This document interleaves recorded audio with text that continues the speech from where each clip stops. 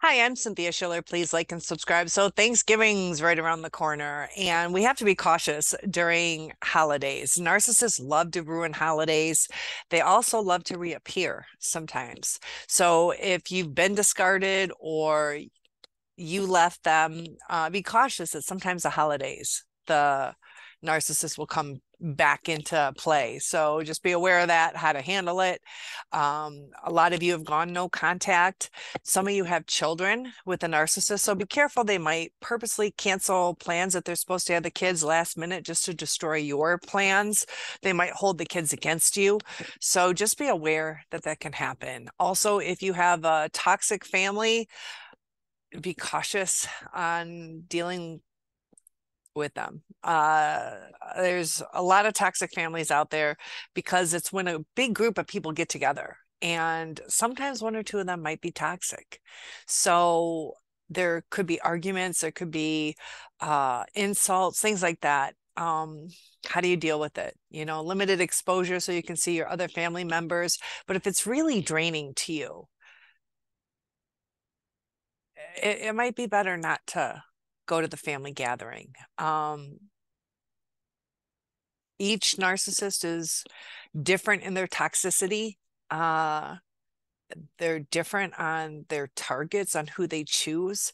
So it's important to stand up for ourselves, to not take the abuse. But what gets hard with narcissists is when you set a boundary, they love to trample all over it. They don't take it to heart on what you're trying to say. And sometimes it can cause extra arguments. So we have to prepare ourselves. We shouldn't subject ourselves to abuse. We don't need to do that. It's okay not to go to a family outing, but narcissists can feel that they'd rather do something else. So they're going to take it out on their partner. They're going to feel stress of either getting the house organized or having to deal with certain people that they don't want to deal with. So they're going to act difficult. And some of you are still with your narcissist. Some of you have moved on. Some of you have narcissistic parents. And we have to love ourselves and protect ourselves. So there was something that was pretty interesting on empathetic people. We have to be careful we don't confuse that with being naive. And I struggled with that for the longest time because I grew up super sheltered, like terribly sheltered. Great parents, but I wasn't able to experience life. So I thought everything was perfect. Like I wasn't even allowed to watch Disney movies because of the evil stepmother in Cinderella. Like why'd they have to have that? Or even just like family ties. Husband and wife just giving a dumb little kiss on the cheek. And then my dad didn't like that kind of stuff. So I was super sheltered. And you come into this world sometimes thinking that everybody's good people, that there aren't really all these crazy problems. And you can be blindsided because the narcissist creates an atmosphere in the beginning of being safe, being concerned, being loving. And over time, that mask does begin to slip, that they see your compassion as a weakness. And when they see a weakness, they pounce on it. And they do that to build themselves up because they're so broken inside. So anything that's going to ruffle their feathers is going to cause an outburst in some way. There is a buildup of energy that gets within them that they have to release, and they release it onto somebody else to balance things. And it's really interesting how the mind works and the toxicity, how it's handled. So I've noticed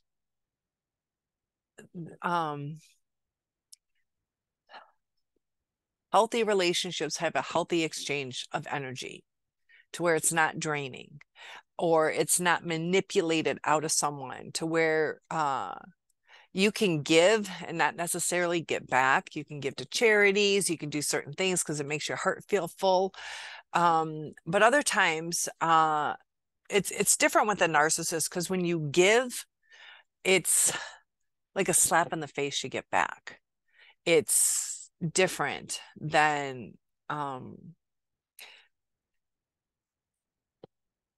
just giving. It's a negative thing that you get back, because they don't like to acknowledge things.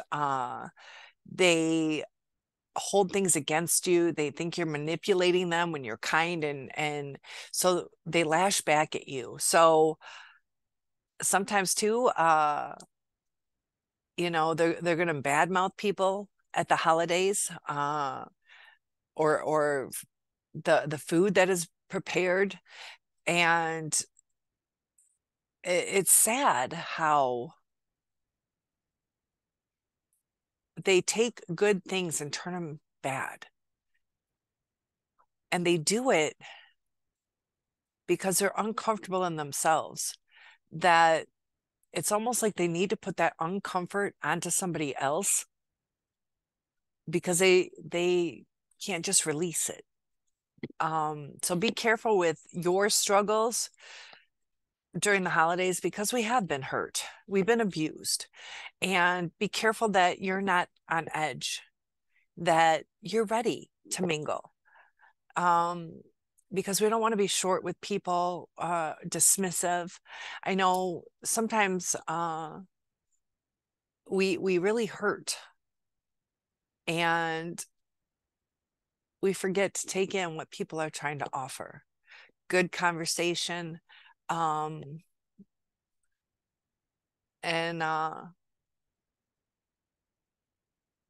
being cautious of when somebody is being toxic, or when it's misinterpreted. It's good to communicate the right way to understand what somebody's saying. They say that most of our interpretation of things comes from our own experiences. And the narcissist is going to interpret things based on their experiences, their perception. And their perception is skewed because of what they went through, that they have a lack of trust for people, or they think that people are going to manipulate or abuse them or abandon them, that they project that onto other people. And it's not fair to do to somebody else, especially so many of us offered true love to the narcissist, but they don't understand true love because they don't have a connection with it. They can cognitively understand empathy, and they can react to that, but they don't have the inner feelings necessary for the right kind of communication. And that's where everything falls apart. Words hurt, and stealing somebody's energy or cutting them down can destroy a person. So you think the narcissist is safe. This time they're not going to act out. This time they're not going to do such and such. But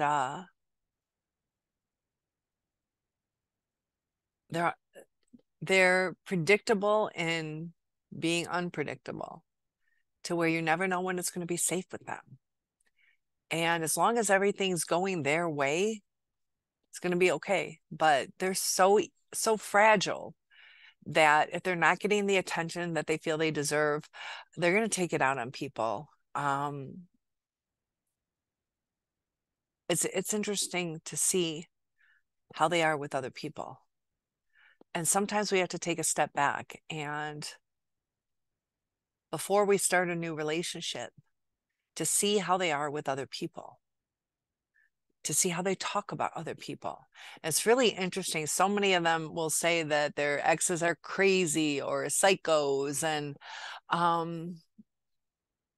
maybe if they dated for a few weeks, but sometimes,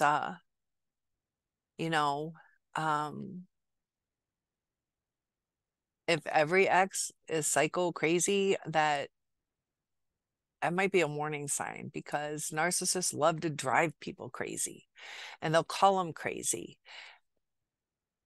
the world is so hard to understand now because, even just reading some of these comments, the different viewpoints, and we're confused on what's right and what's wrong, what hurts, what doesn't hurt.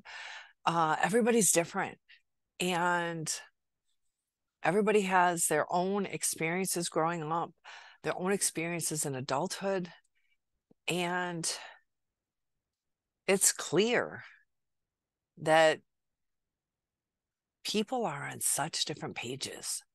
Some people think certain things are funny that uh, are traumatic, like accidents. Some people laugh at that as opposed to seeing how hurt somebody could be. The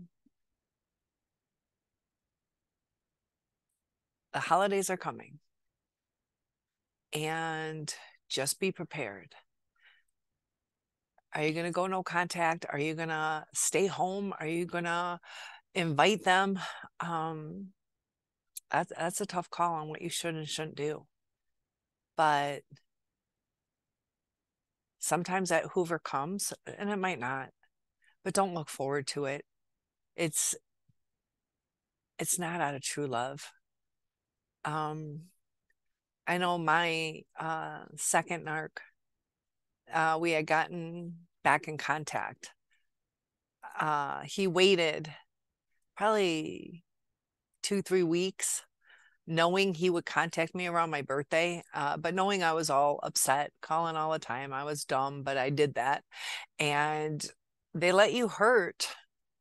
Like if he truly cared, he would have contacted me like right away. Like he knew he was gonna contact me, but he let me hurt for how many weeks, knowing he would eventually call me for my birthday. And that's not love. So right now, if they're not reaching out to you, if they're not trying to talk to you, if they know that they hurt you, also be careful when the narcissist tries to say they'll change. It's usually temporary. And it just goes right back to the abuse again, because they got away with it in the past. And they push their limits. They test the waters to see how far they can push you. And it's just never safe. And what's hard is we love our abusers a lot of the time. Some of us have gotten to that point where we're fed up, never want to hear from the person again. But others have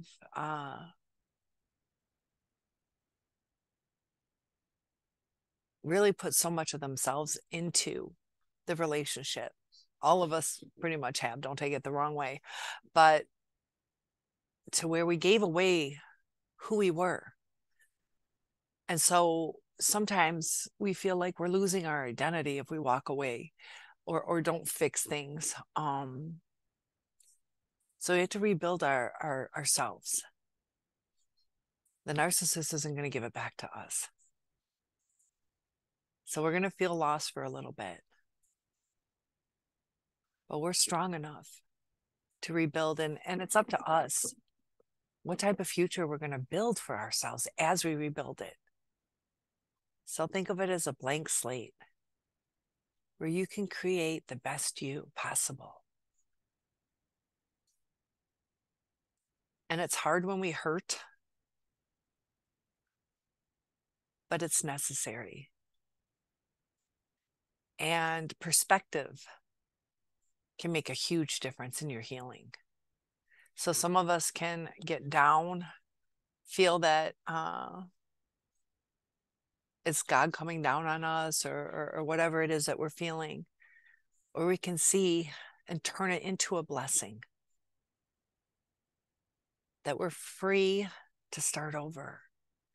We're free to feel safe again. And perspective is going to make a big, huge difference.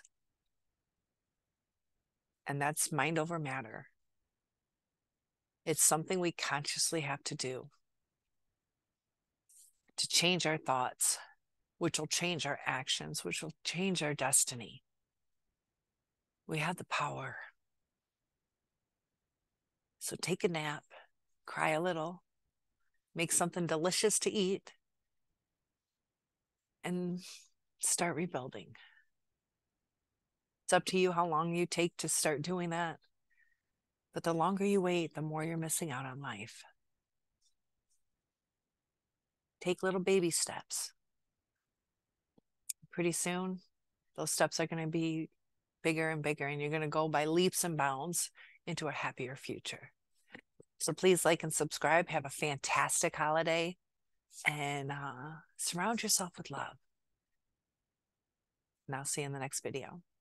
Happy Thanksgiving.